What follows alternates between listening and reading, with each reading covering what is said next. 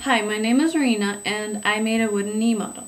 And before doing that, I did some research.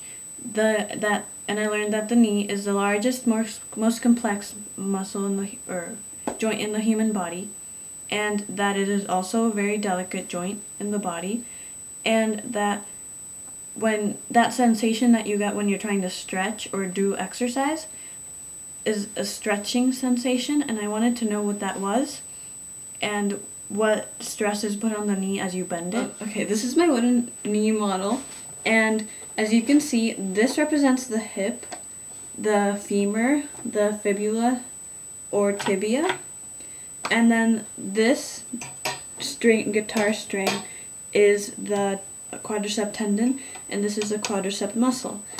So while moving this guitar tuning mechanism, we're able to straighten or lower the knee.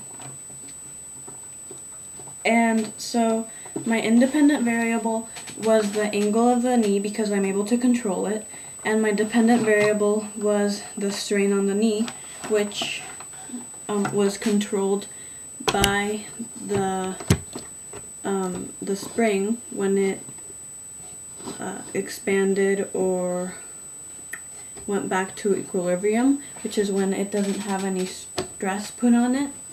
And so what I wanted to figure out with this was what happens when people bend their knee and change the angle of their knee.